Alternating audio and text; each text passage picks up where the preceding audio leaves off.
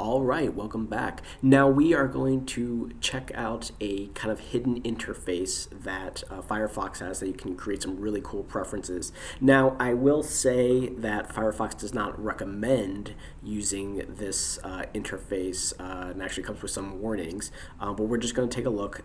So you really shouldn't go and tweak anything unless you really know what you're doing or you have a good guide. We do have a link to some guides in our story if you want to go try some stuff. But here we're just going to take a look. So in the location bar here at the top, you do about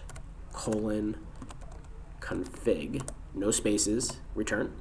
And this brings you to this scary warning. It says this might void your warranty, and says just only know what you're doing. So say I'll be careful, I promise. Now we can't really hurt anything by just looking. Now if you look around here, you'll see a lot of kind of like code speak, and it probably doesn't mean a lot to you. It doesn't necessarily mean a lot to me. And you can search through. So if we put, say control, that brings up and then the things with control in it, and it's kind of interesting to look through. But like I said, don't really go and try tweaking anything unless you know what you're doing. But it is cool to look around at. So enjoy.